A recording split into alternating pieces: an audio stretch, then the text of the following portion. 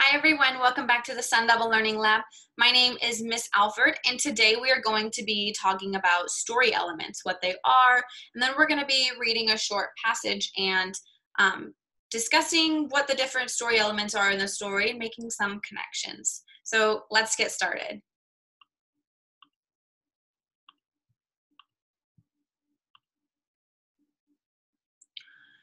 Okay, so I just want to start this all off with a little story time.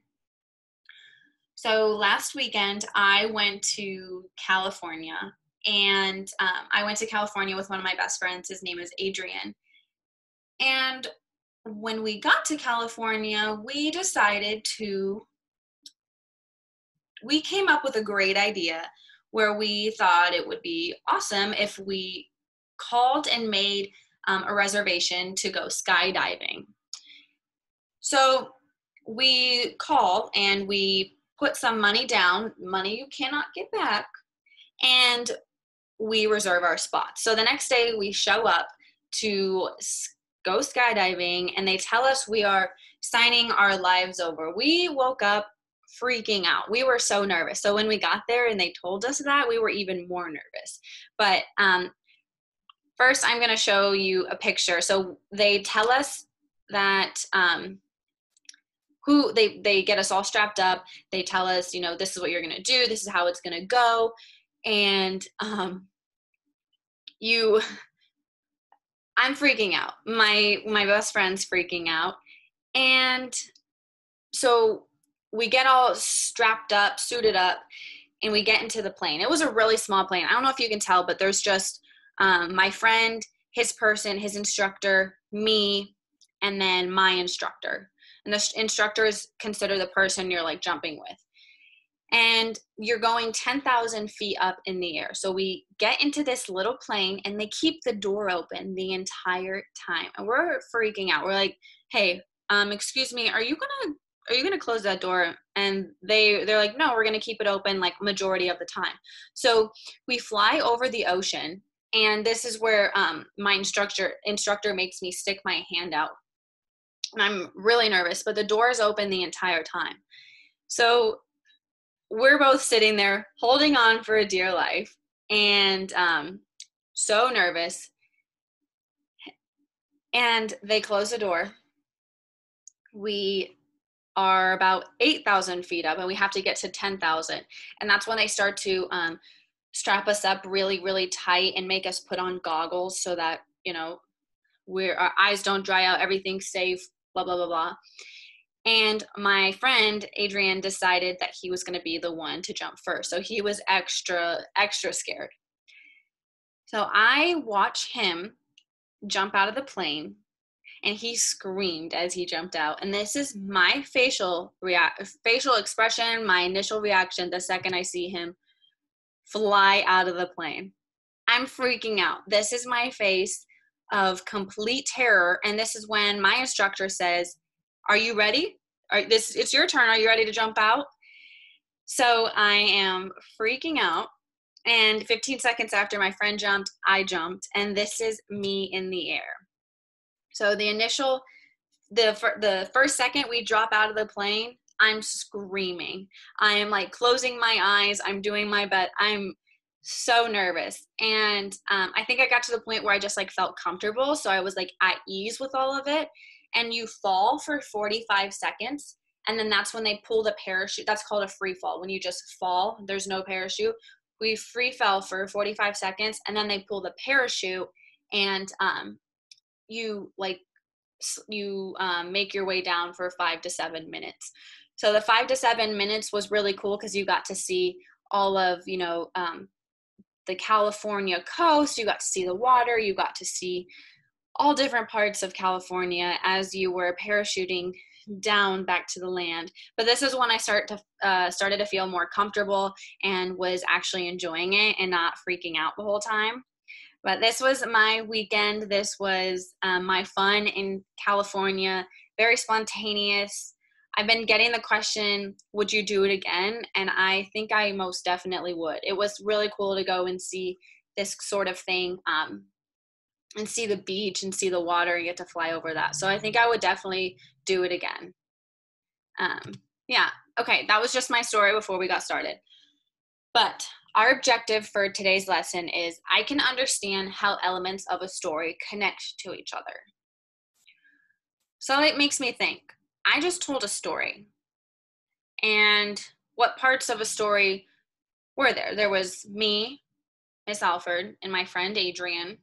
We went to California, we went to San Diego, and we went skydiving. So we have our characters, we have our setting of in the plane, in California, in the air, and back onto land. So we have a couple of different settings, and our plot is the actions and events that happen are going to be, we're super nervous, we book it, we're super nervous, we're super scared, we show up, and then we get in the plane, still freaking out, and then we jump out and we are screaming and crazy nervous at first when we leave the plane, but we are eventually feeling relaxed and enjoying the ride as we make it back down. And those are story elements. Our story elements consist of our characters, our setting, and our plot. And our plots are events that happen in a story. So I just told you a story, and maybe without even thinking about it, you knew who was involved in the story, you knew where it was happening, and you knew the step-by-step of what was going on. But those are all going to be our story elements.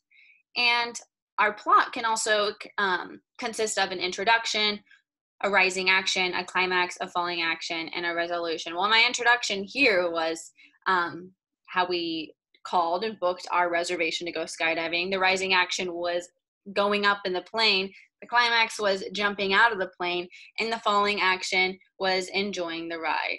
So it's those sorts of things where you might not know exactly what, you might not read a story, you might not listen to a story and be like, hey, I know that you're taught what characters, you're not, and what setting is going on, but it's those kind of connections that you can make that are each in the story elements that take place in a story. Our dialogue is another big aspect of story elements. Our dialogue is any conversation between characters.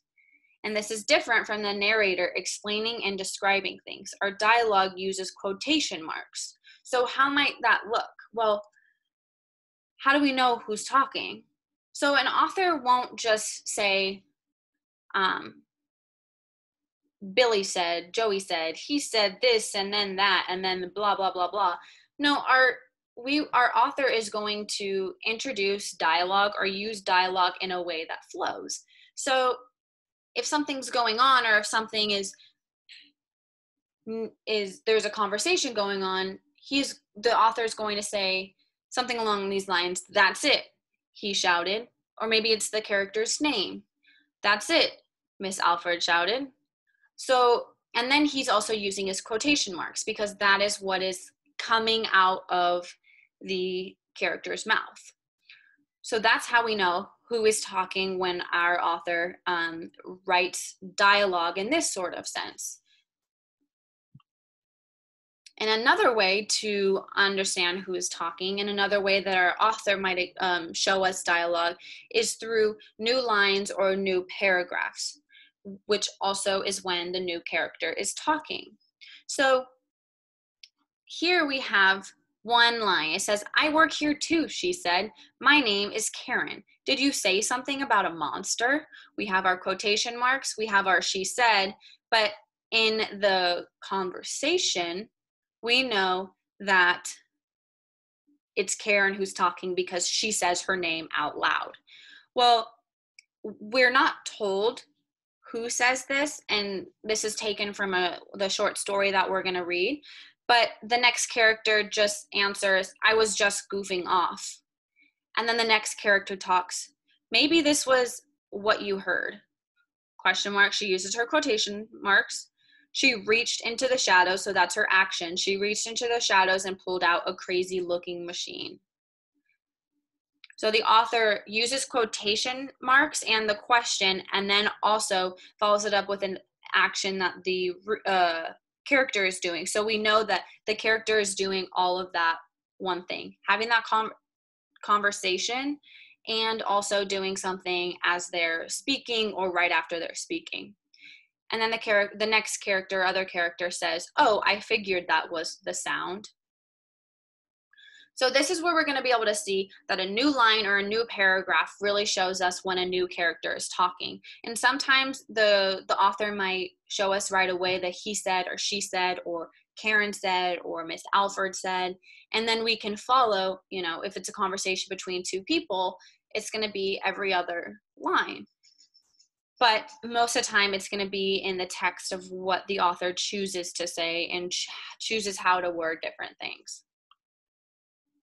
So that's why we have to pay close attention to verbs and adverbs that are used in the dialogue, in the dialogue, also known as the text in the conversation. Said, whispered, screamed, etc. So those verbs are important. Authors choose certain words for certain reasons. So it's important that we pay close attention to the words that they choose to use. So how do these elements affect each other? Why is it's important to understand what each of them are, our characters, our setting, and our plot, and how our plot happens. But how do they come together? How do they affect each other? Well, the setting can affect the plot. You can ask yourself questions like, how would the story be different if it took place somewhere else or at another time? Does the timing, does the time of day affect it? Does,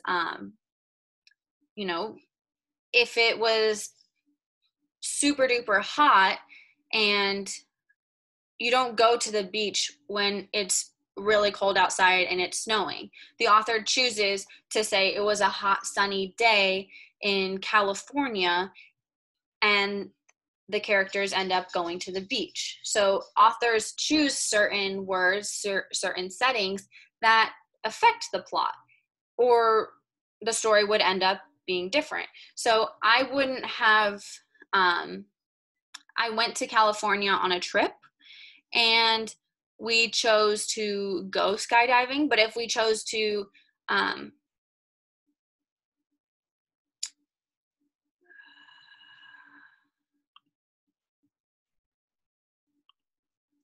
okay, so we now know that our different story elements, what they are, how we find them, and that an author chooses certain story elements, the characters, the plots, and the settings for certain reasons. Well, how do these story elements affect each other? They have to. There's a reason why a character or an author chooses to use a character or have a character use certain words in their conversation, or they choose a certain setting because it helps the story that they want to tell. So, like I just said, it's things like the setting affects the plot. Well, how so? When you think of a setting, you might ask yourself, how would the story be different if it took place somewhere else or at another time? Well, think about living in Arizona. It is 110 degrees during the summer. It gets super, super hot. Well, if I said, hey, let's go take a walk, it's going to be I'm not having it right now.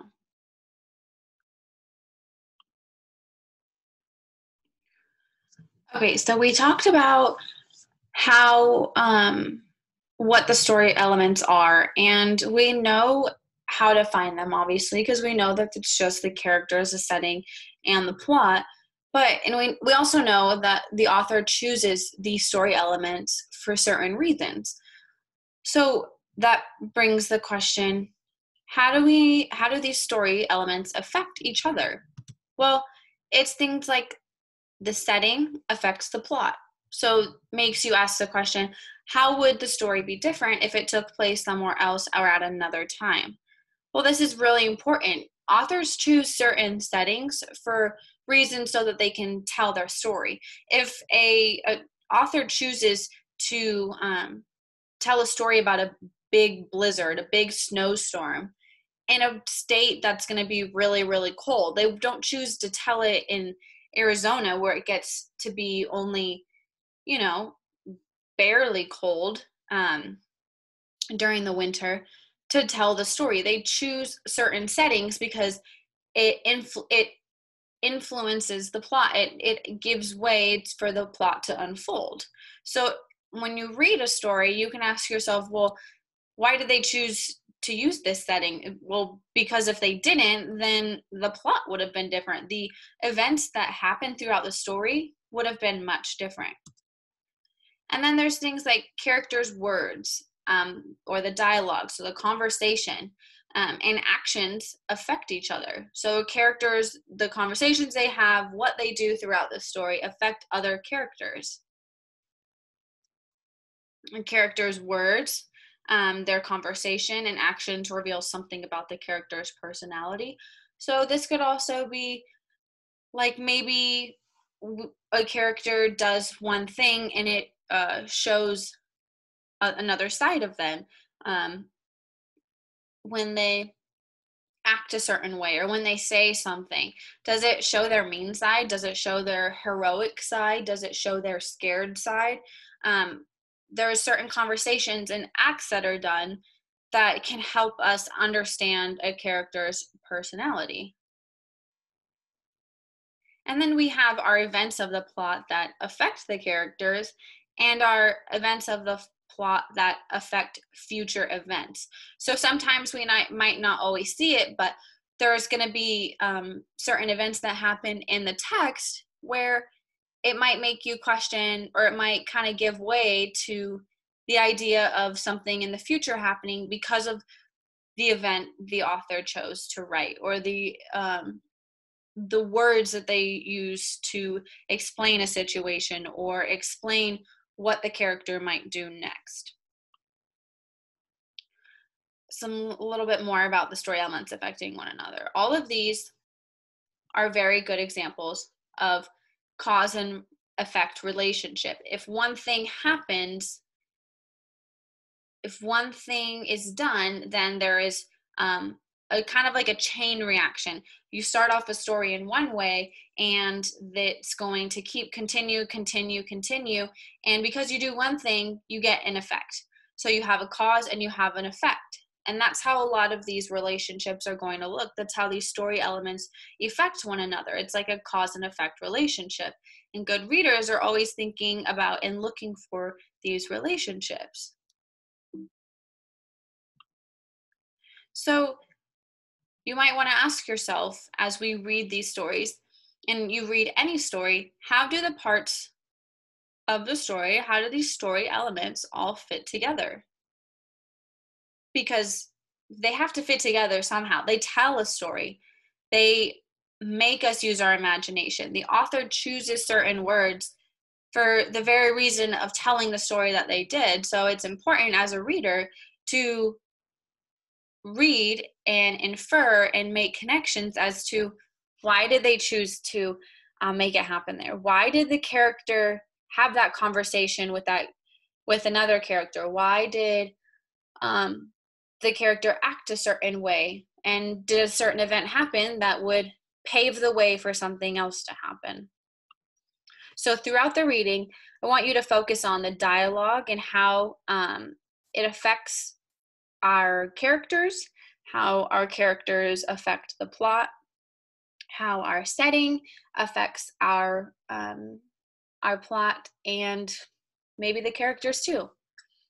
So I just wanted to throw this out there. As we read the story, there is a word, it's cubicle. And I don't know, some people might be familiar with this word and maybe some aren't. But a cubicle, just so that we know before we start reading the short story, is a partially enclosed cube-shaped area that people work in, most of the time inside of an office. So I included a picture, and these are cubicles. They look kind of like they are in a cube shape, but they're not closed all the way. And this is what people work in. They get have quiet workspace. They have a little bit of privacy. They have just space that they can work in when they're at work. Okay, so we are going to read the story now. Okay, so this, I can't get this to go away. So this is titled At the Office.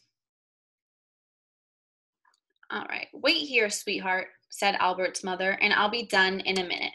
Just hang out and have some. I'll have to move that really quick, guys. I'm sorry.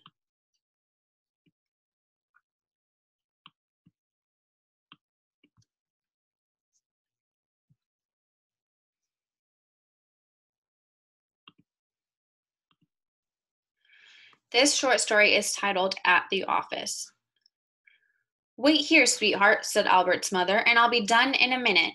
Just hang out and have some fun. With that, she was gone. There was a lot wrong with those two sentences. For one thing, Albert was too old.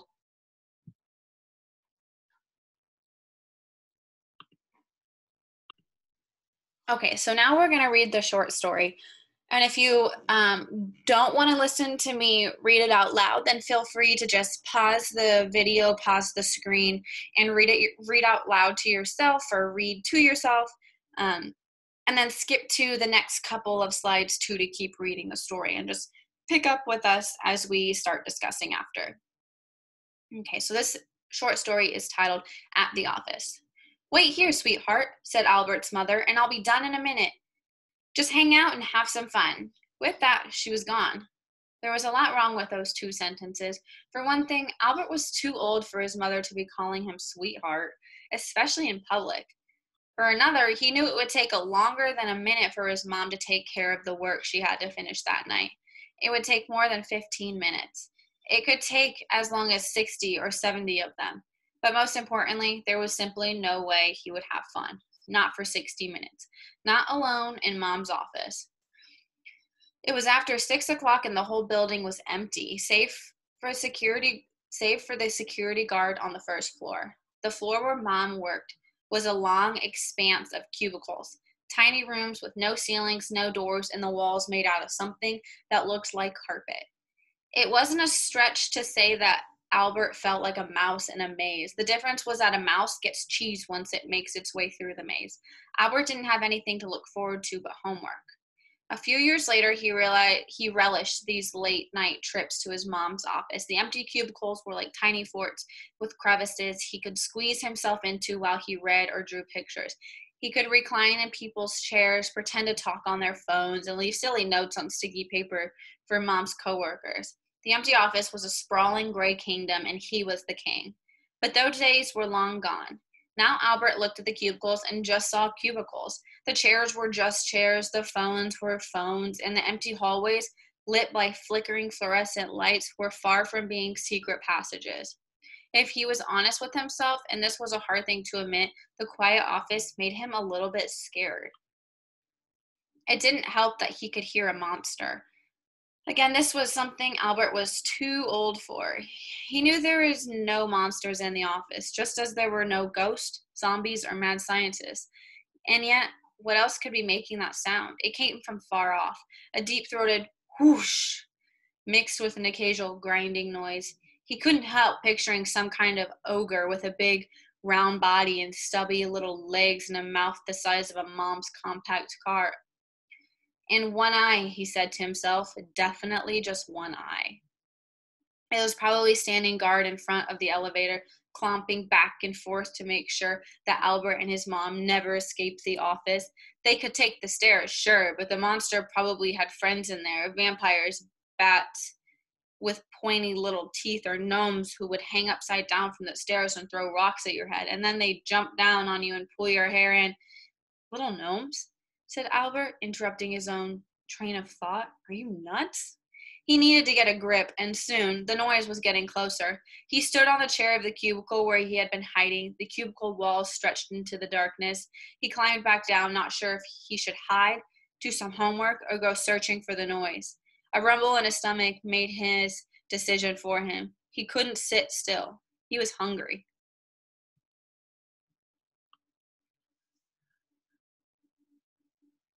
Sneaking one foot in front of the other, oh, past the cubicles, his heart in his throat, and just as he was nearing the corner at the end of the hallway, the corner that turned into the darkest part of the office, the whoosh stopped. Albert flattened himself against a filing cabinet. If there was a monster, it had gone silent. He ducked under a desk, palms sweaty and his heart racing. What had started as sort of a game had turned into real fear. He closed his eyes for what could have been a few seconds or maybe 10 minutes. He could hear his heart beating in his ears. He was too hungry to stay here all night. His stomach wouldn't let him. Finally, he peered out from under the desk. There was nothing there. Albert stood, his legs sore, and began walking again, and then he heard the sound coming from behind him. "That's it," he shouted. "This is unfair. You're sneaking around and I don't like it. Just come and face me." The sound stopped. "Yeah, I know you're out there. Just step into the light and face me like a grown-up monster. I'm not scared." He heard a little cough. "Hello? Is there someone there?" The monster was a woman. "Yeah, my name is Albert. My mom works here." The monster stepped into the light. A middle-aged woman with a graying ponytail wearing a sandy-colored uniform. "I work here too," she said. "My name is Karen. Did you say something about a monster?" "I was just goofing off." "Maybe this is what you heard." She reached into the shadows and pulled out a crazy-looking machine with a long handle and a big furry wheels. "It's a floor buffer. It polishes the floor." "Oh, I figured that's what the sound was." "Where's your mom?" "In her office doing work." "You kind of bored?" "Kinda." "Hungry?" Albert nodded. Karen jerked her head as if to say, "Come with me." So Albert did. They walked down the half-lit hallway, still creepy, even though he was no longer alone, until they came to a big, heavy door. Karen pulled out a huge ring of keys and unlocked the door. Inside was a kitchen. She took one key off her ring and handed it to him. This'll unlock the cabinet," she said. "Eat up, kid." Karen left and Albert opened the cabinets. Inside were all kinds of snacks. Peanut butter crackers, jelly beans, apples, and cereal. He gorged himself, making a feast out of the office food. It was still dark in the hallway, but he found that it was impossible to be frightened and full at the same time. All right. So after we read that, let's take a little look at the different story elements from this short story.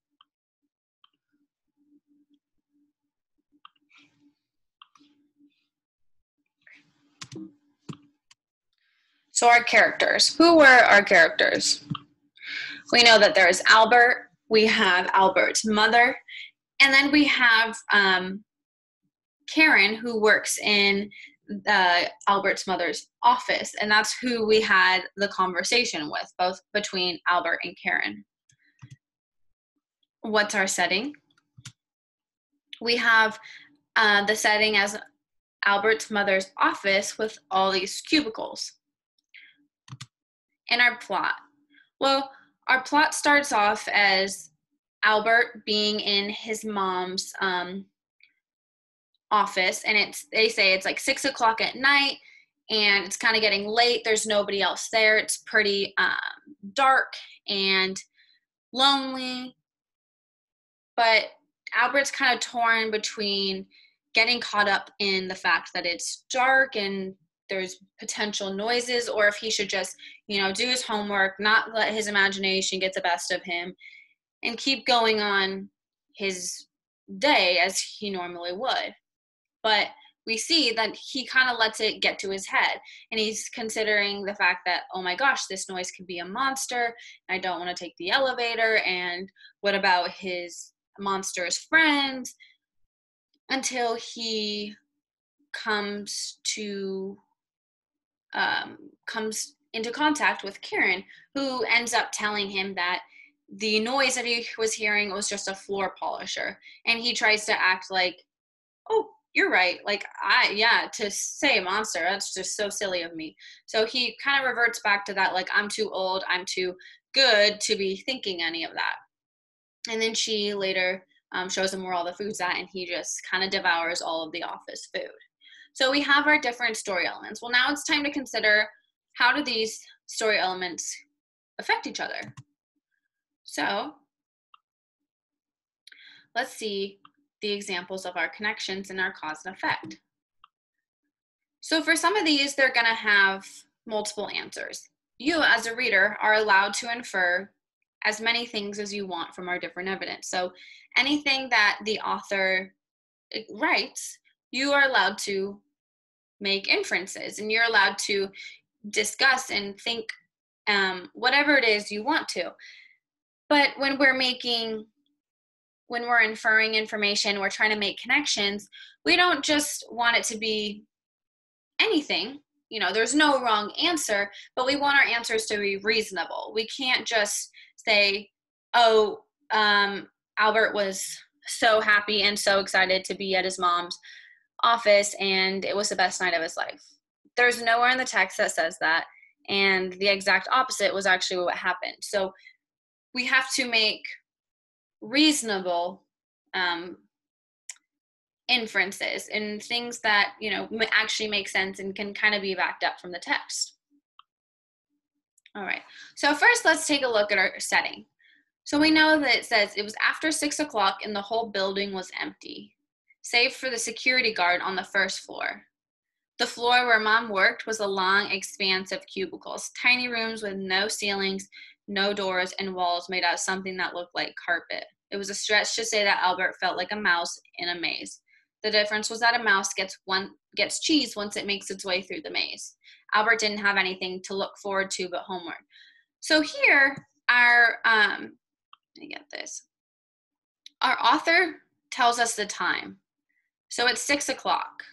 So Albert's done with school. His mom has, like she says, she has more work to get done. And it's later in the night. The whole building is empty. So the author is explaining the setting to us. Save for the security guards on the first floor.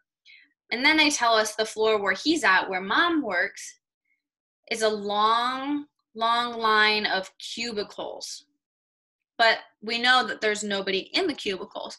So, and he says it wasn't a stretch to say that Albert felt like a mouse in a maze.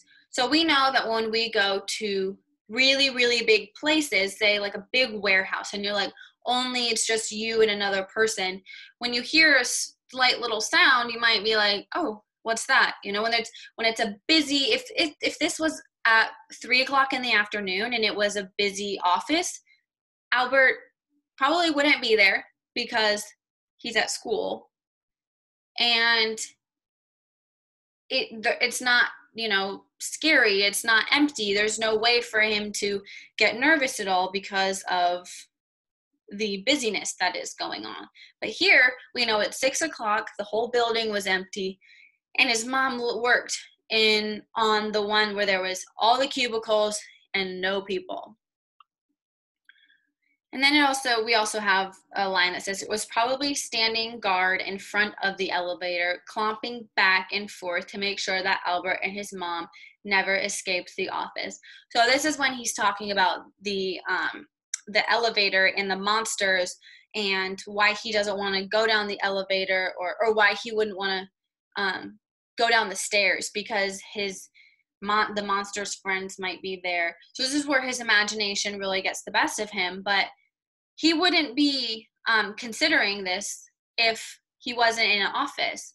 You go home, you might have the stairs, but you don't have an elevator. There's nobody keeping guard. He feels like trapped. And most of the time, every ins and out of your house, and you wouldn't really feel trapped, or you wouldn't always give somebody the opportunity to make you feel trapped. So here, our setting really, really speaks volume for us and allows us to understand that if our setting was any different, the plot would have been different. So how would the story be different if it took place somewhere else, or at another time? Well, we said if it happened at 3 o'clock in the afternoon, it would be a busy office, and Albert probably wouldn't be there because he would be at school, and it would be so busy and there'd be so many people that there would be no way that Albert could get scared or nervous or think of any small noise as a monster or a big noise. So this is where it's important for us to be able to know our setting, but also understand how it affects the plot, because if the setting was different, then our plot would be different. All right, so now we're going to talk a little bit about the character. So Albert. Albert was too old for his mother to be calling him sweetheart, especially in public. For another, he knew it would take a lot longer than a minute for his mom to take care of the work she had to finish that night. It would take more than 15 minutes. It could take as long as 60 or 70 of them, but most importantly, there was simply no way he would have fun. Not for 60 minutes, not alone in mom's office. So we can ask ourselves, what do we learn about Albert's character here? Well, it says he's too old for his mother to be calling him sweetheart. So he feels embarrassed.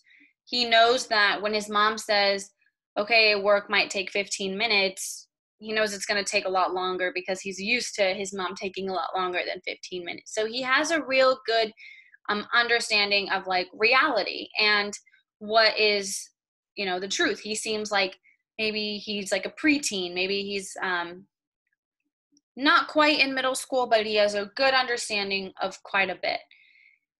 And he also knows that there's no way that he would have fun in his mom's office and not alone and not for 60 minutes. So we know that he's okay, maybe he's a little bit older.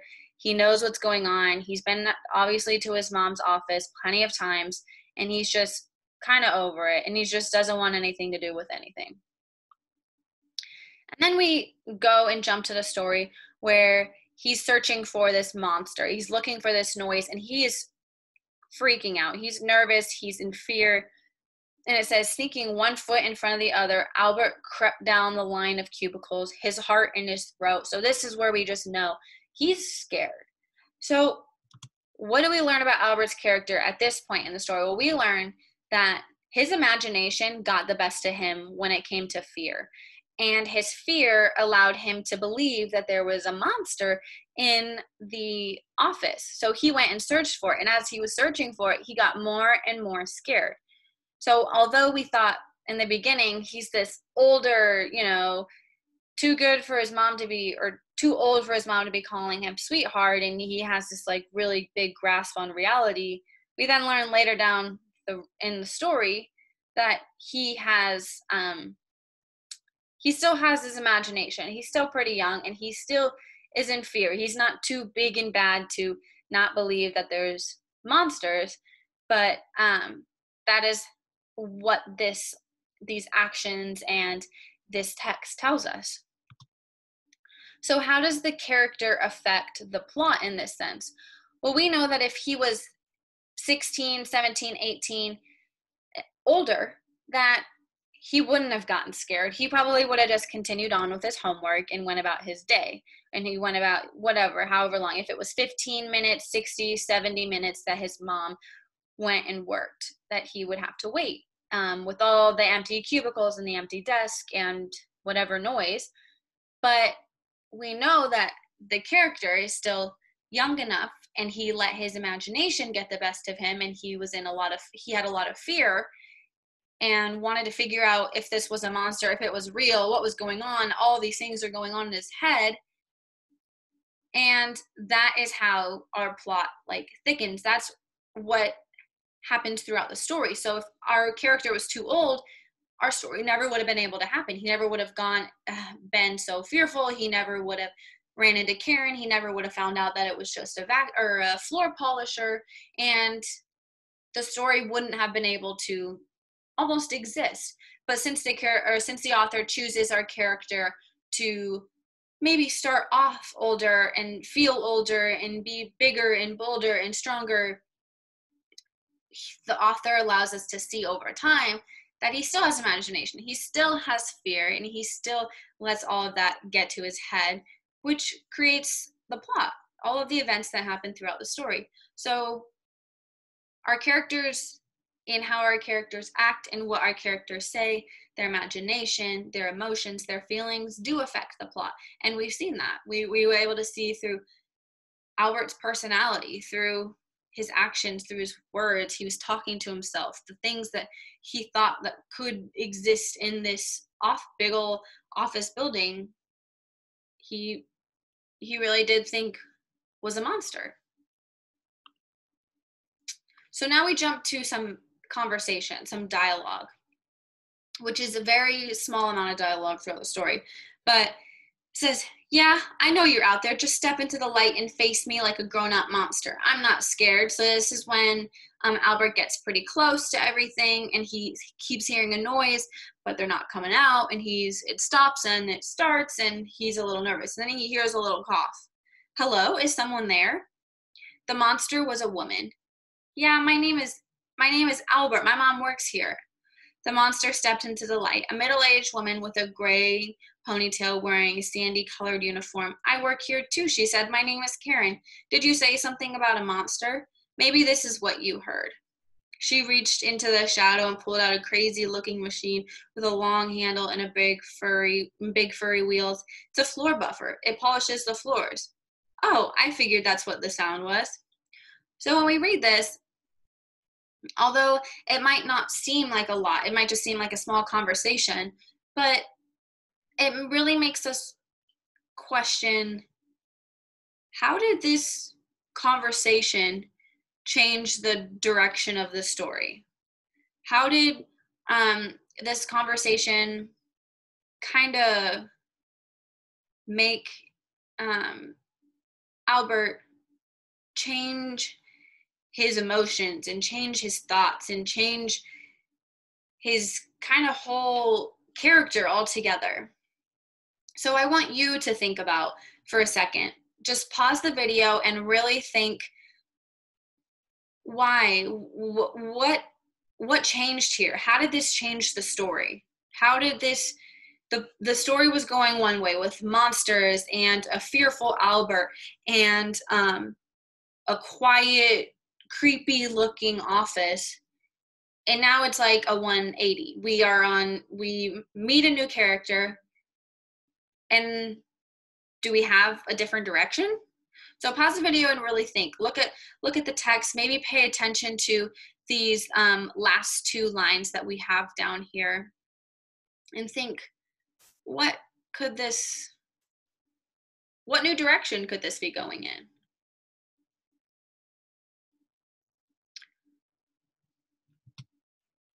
Okay, so now that you've had some time to think, when we take a close look at these last two sentences right here, it says, maybe this is what you heard. She reached into the shadows and pulled out a crazy looking machine with a long handle and big furry wheels.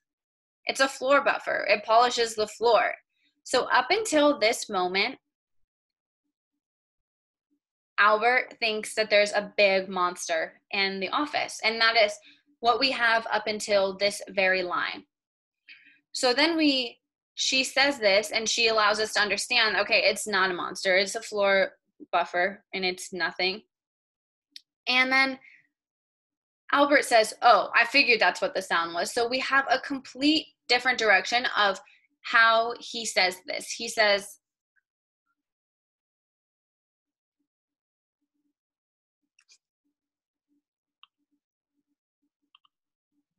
okay, so now that you've had some time to take a look at and think about what direction this conversation makes the plot or the story in general kind of change, you ask yourself, or maybe my big question was, how did the conversation between Karen and Albert change the direction of the story? Well, we have here, maybe this was what you heard. She reached into the shadows and pulled out a crazy looking machine with a long handle and big furry wheels. It's a floor buffer. It polishes the floor.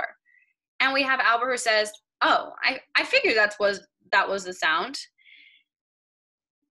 It makes us question what was going on before this. So up until this point, we knew, or we were under the impression, we thought that this noise was a monster up until this last line that's up here on the slide, when Karen says that it is just the floor buffer.